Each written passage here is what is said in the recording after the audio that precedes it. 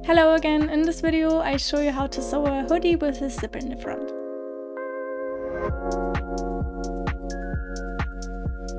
Okay, first we start with the body.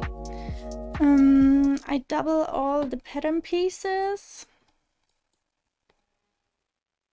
right click and symmetric pattern with sewing.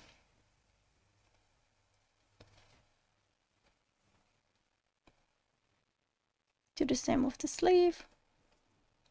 You can also do the Control D.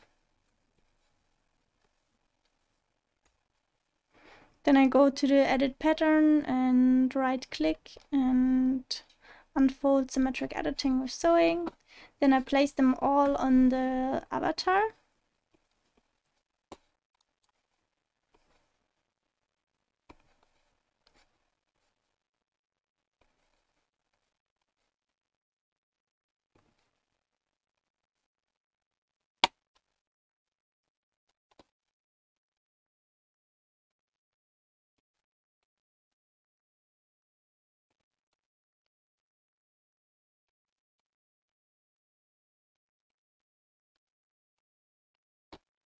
Then I sew the pattern pieces together. I start with the body, side seams and shoulder,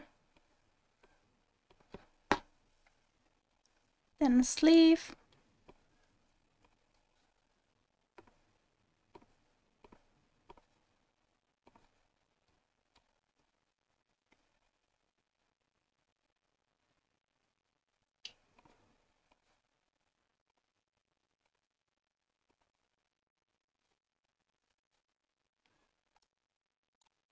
and the hood.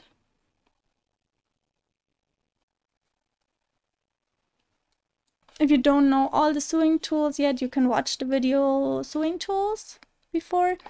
And here on the hood I use the M2N tool.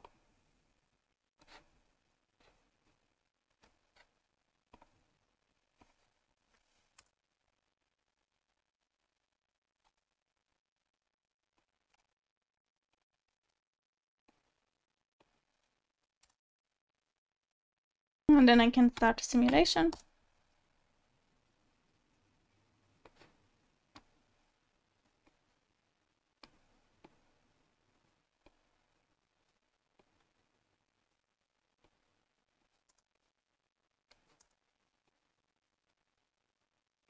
So here I forgot the side seam of the cuff, so I do this now. Start the simulation again, and then we go to the zipper.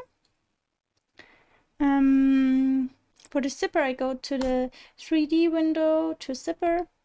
For the zipper you have to click once, start of the zipper, and double click at the end. Same on the other side.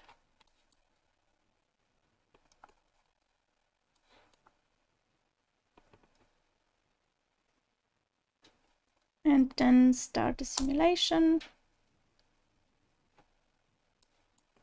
I will show you how to change or open the zipper at the end of the video. For the pocket, first I need a shape. I go to the internal polygon line. With this tool I can create internal lines. These always belong to a pattern piece. This means that I have always to start and end at a pattern. So I can do a freestyle shape, end the line with a double click.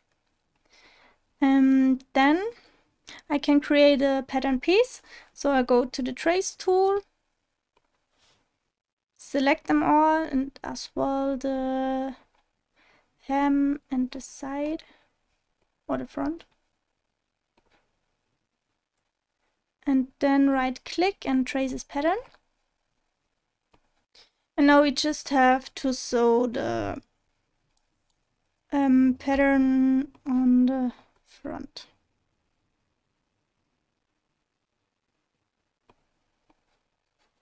Oops.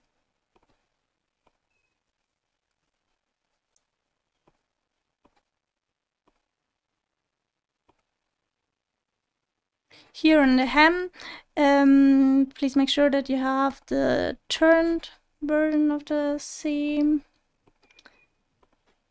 in the front as well. If you have questions about the turn tool, you can watch my other video, trace and turn. So then I can Control D to copy this pattern. Here on the 3D window, to place them on the avatar, I can do a right click and superimpose over on both and start the simulation.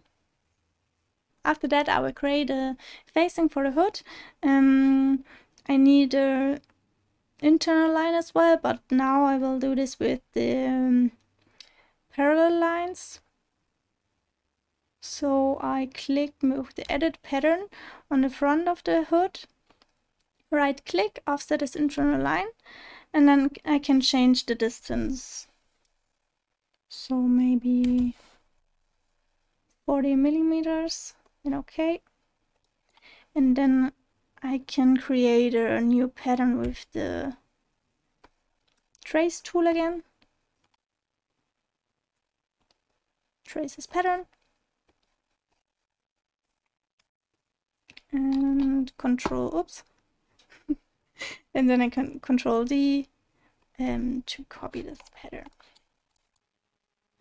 If I don't want a seam here, I can select these two or just one line and merge them together. Now I sew it on.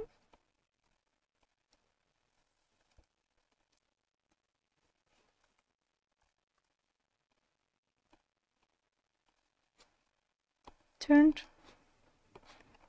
and superimpose under and start the simulation. I don't like this internal and baselines on my 3D window. So now we can create our close-up patch on the front. For this I would first create a rectangle, and then I will put a PNG file with the letters. To import a graphic, I go to the graphic icon and then to my folder and just drag and drop my PNG file here, and then I can drag and drop it here. First I can do it on the front to change the size, maybe a little bigger.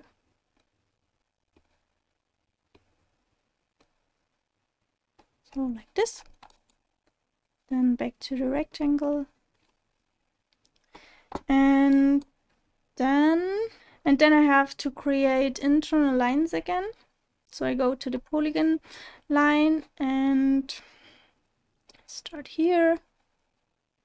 To make a curve, you have to hold the left mouse button and pull it. So.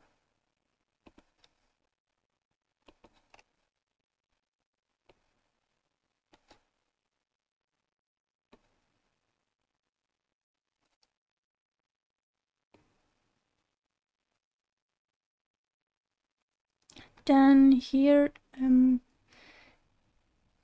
one click to close the shape. After that, you can change the shape with the edit pattern. So, like this.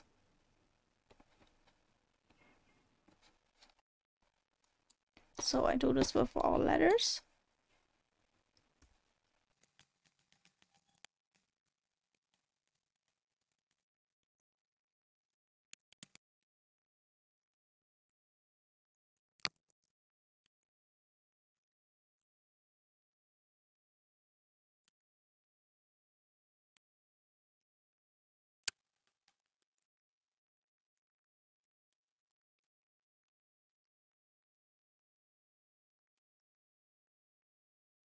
When you're done, then you can select all internal lines, copy and paste it on the front. And then I select all internal lines again, right click and cut. I can delete the rectangle, delete this. Then I select all of them and go to the particle distance. For this little pattern pieces, I would do 3 or 5. And move it to the front. So now I can sew it on. Double click on this point and double click here again.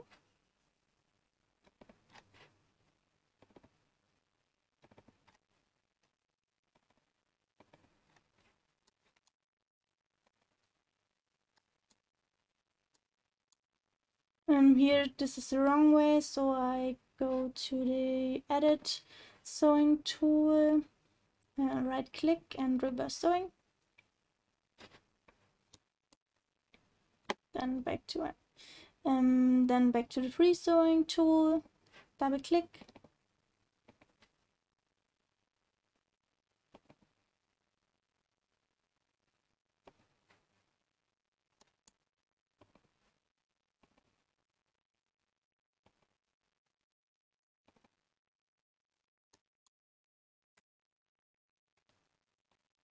Oops.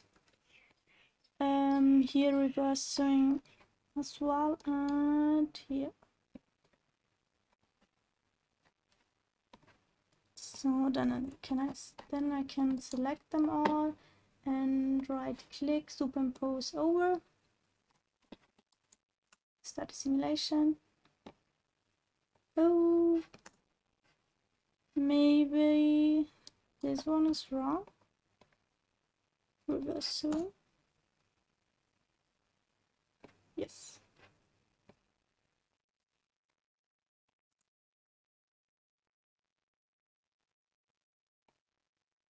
So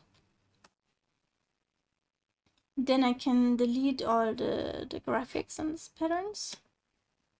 Just go to the graphic tool and select them all and delete. Then we can add top stitches.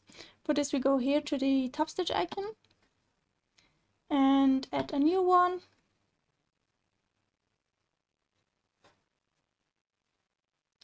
And then we can change this top stitch. So we can go to the property editor.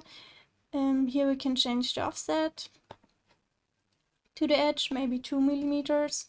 Then we can change the shape. Is it a normal top stitch, bar tack, or a buttonhole maybe? And we can change the length here and the thickness. Then we can go here to the segment top stitch or the free top stitch, and then we start here. Then we see our top stitch. I can also change the top stitch again, and it will change automatically on the 3D side. So I can go here and maybe change the length. And maybe here the space between this. Then I can do my top stitches everywhere. Here. Here.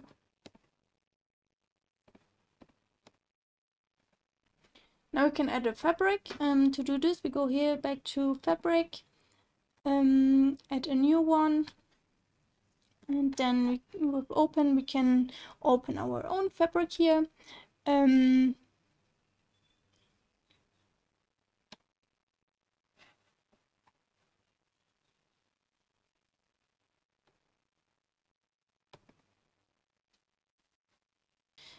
Then you can select the pattern pieces with Shift and go here on the arrow.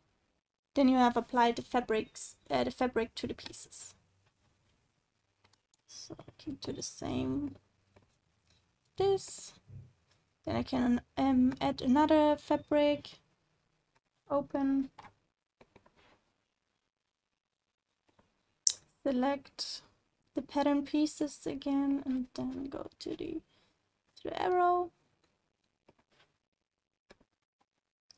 Now we can also change the zipper.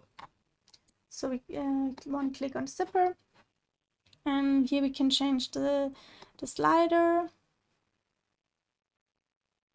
this one, and the puller.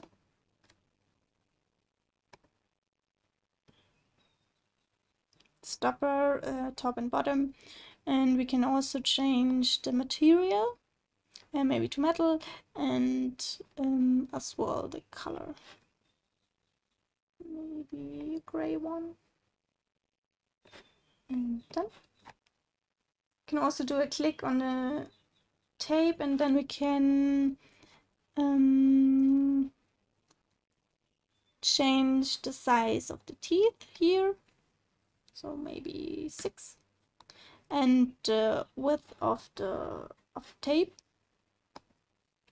12.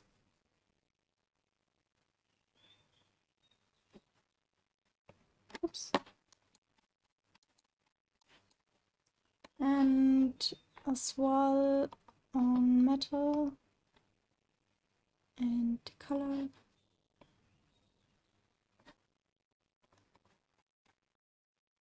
If you want to open the zipper, you can click and drop the zipper down. Oops. I would do this in small steps, like this. And then start a simulation. You can do this the other way around to close the zipper again. So we are done with our hoodie. So if you have any questions, please write it in the comments, and see you next time.